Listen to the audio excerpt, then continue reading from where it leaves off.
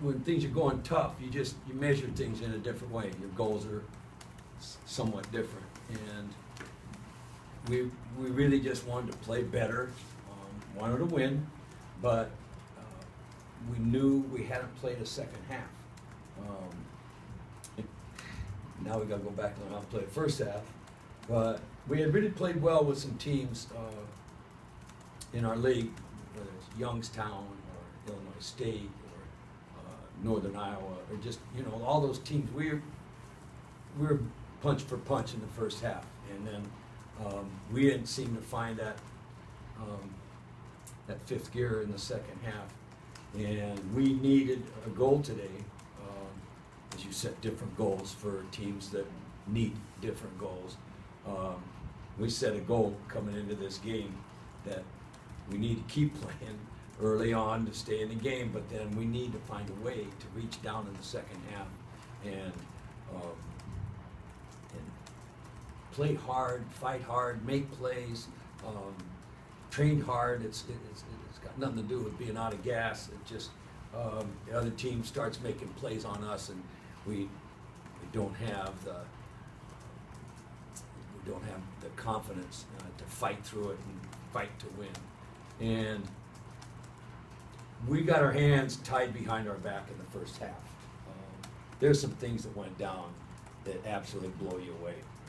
You could look on our bench and see that we look like a wounded unit on MASH, and guys on crutches, guys in slings, and they're all starters.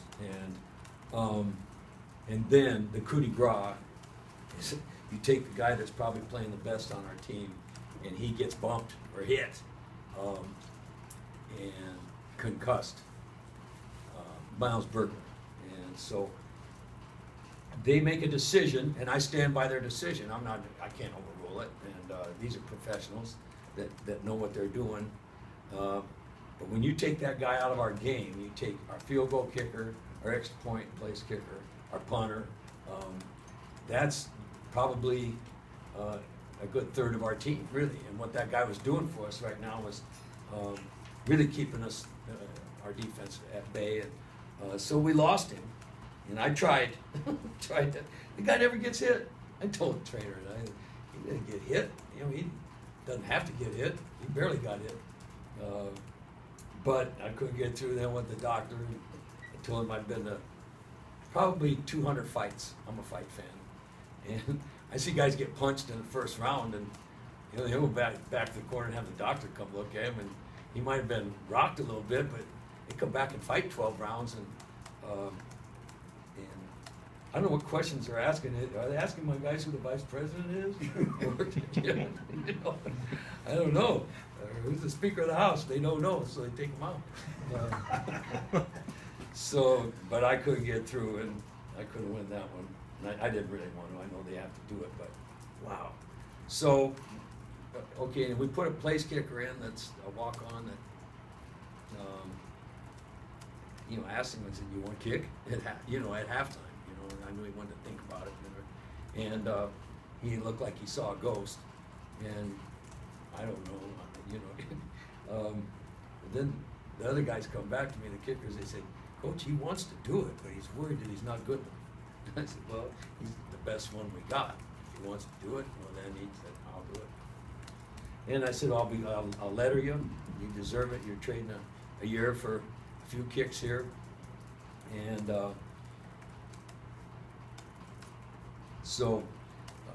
But we lost, really, and that's unusual. You don't ever.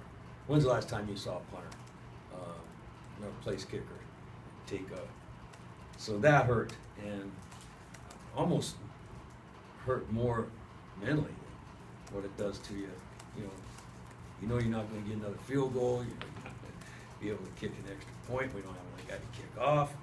It just so we got guys running in there, and so that.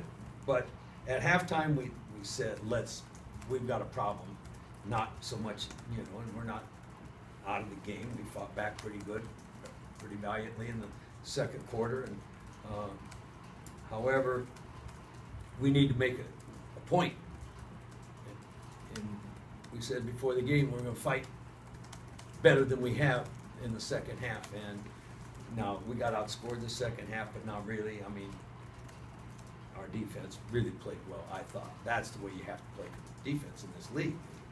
You got that kid might be the best running back in the nation, and he didn't get on us much in the second half. I guess he had a touchdown run, but no, he didn't in the second half. And but that was good for our defense. I was really glad to see him gang tackle and hit. Just seemed like they were hitting, you know, with a good football team and waiting in there and trading punches and taking it and giving it back and playing hard and making a punt. I mean, seeing, did they have to punt a few times? Yeah, they made 5 punts. Let's make that team punt 5 times. That's pretty good. So I know the score doesn't reflect it, but our team played better than we had played. And we didn't get off the field. I saw Jason, he's mad that we didn't stone them in the second half. They did have a long drive that they went 13 plays, 79. We had to stop them there, and we just couldn't get them off the field on third down. We didn't get it done, and Jason's feeling bad about that. And then, you know, you throw a pass, Hail Mary out is what that play was called. So it's not her fault. But that looks bad. You know, I know the defensive coordinator. But realistically, we held them to 10 points in the second half. We took the ball away from them. I don't know how many times did you see? 30. Huh? 3? That's good. They're all strips too. I mean, there were guys that just dropped the ball. They got stripped. 4 fumbles and yeah. And we didn't have a turnover until that last deal. Is that right? No, we had 2 interceptions. Maybe one's an extra point. One was a punt, kind of Earl for deep. Yeah. So we're doing some pretty good things. Just, you know, probably not enough to beat the number 8 team in the nation. But they didn't put in their 2s. You never saw that once. They had their best players on the field for the duration. No JV game. And they knew they were in a fight too the second half, you could tell. Questions? The fast start, you think it was just a matter of, you know, that guy being so good or what, You know, when you go up against athletes you don't see in scouting, I used to notice it when we play Air Force, that the speed of what you're seeing, the way they do it and the way your scout team does it is so mind-blowingly different. That it takes sometime a quarter and a half of your defense, even if they're really quote top-notch defense, to get to the speed of the game that you're seeing with Trey Robertson and Robertson and Marshawn Coppridge and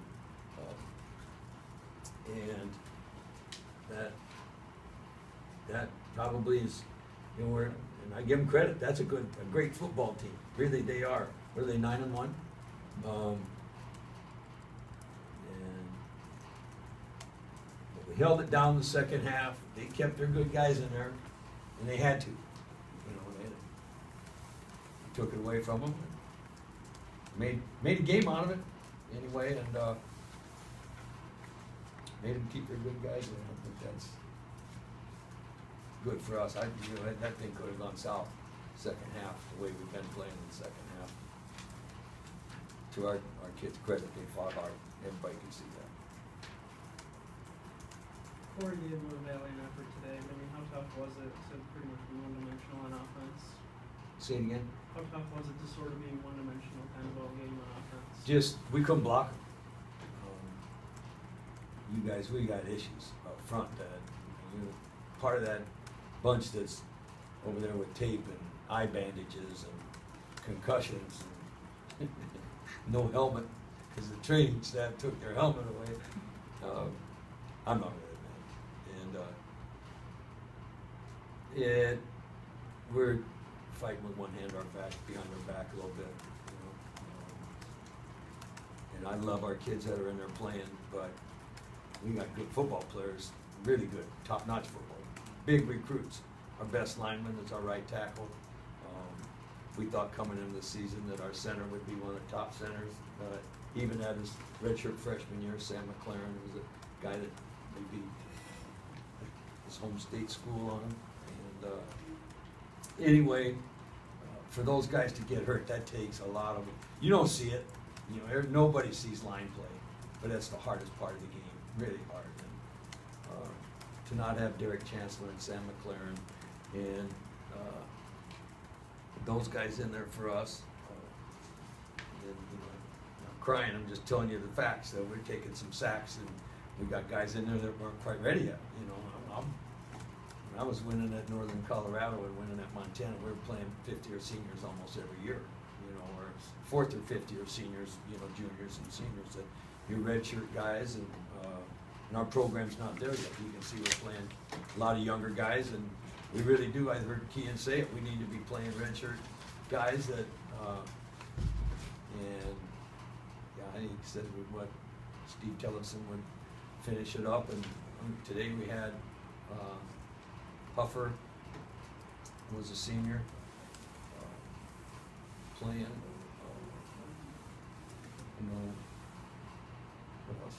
We have another senior playing on offense. I think we started 2 with it. Schofield, right? Yeah, Andrew. Yeah, there it is. So, yeah, we'll get better.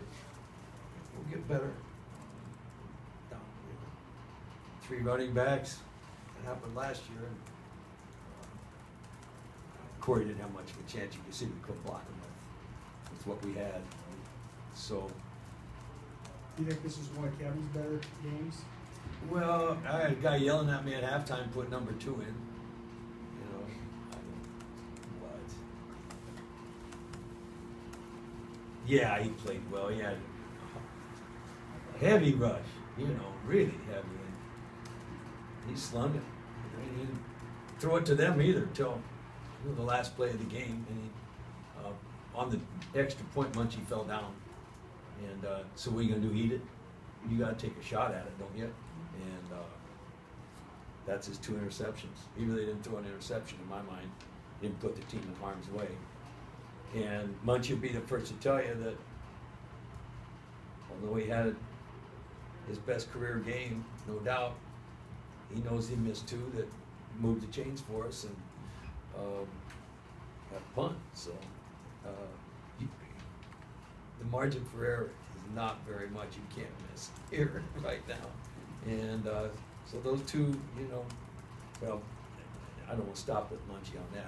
That guy, he's got a heart, and he plays with spirit and fight, and he made big plays that cancel those 2. But that's how close it is. We got to have every one of those if we want even a close chance to win next week. You know, we got to catch everything. Everything's got to be where we can catch it, and he does.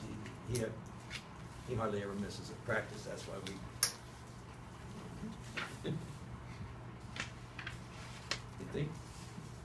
Coach, can you talk about finishing the season at your rival in SDSU? I couldn't say anything you could print.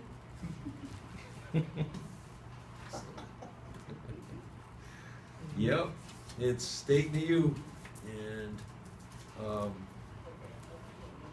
we were all on the same team, we'd be the best of friends, but we're not. We're not. We're not. We gotta go out and gotta find a way to beat them, and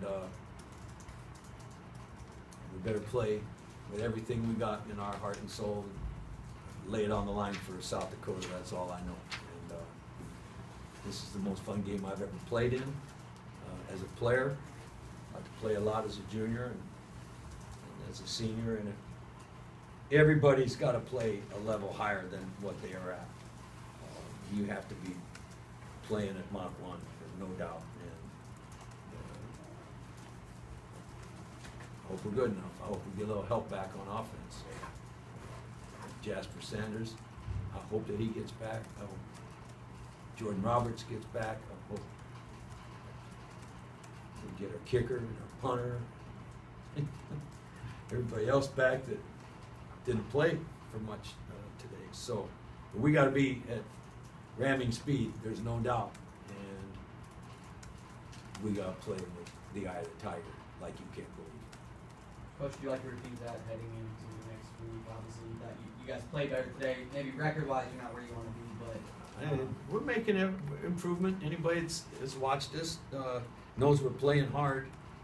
We better improve. We're not good enough right now, but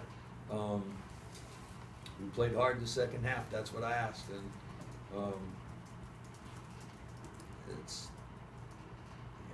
this is a game. This will be a fun game. Everybody will have fun playing in it, but you better play it in it and play well, and you better not make mistakes. And you better make interceptions and get fumbles and do everything you can possibly do to win this game. I mean, it's the biggest game in the state, and I don't care what they say. They can say they like to play North Dakota State. I'm calling BS on that. This game is between State and U, and if you don't believe me, if they lose, you watch and see. And they better beat us. Promise you that. And we better beat them. So it'll take us once to get their attention, probably, but we can do it. We better wind one up and come out swinging, and because they're a great football team. We know that. How'd they come out today? Anybody know? Haven't seen it. Was that? They're winning. Yeah, They're winning big right now. You know, they got a lot more to play for than we do. Maybe. Is that it?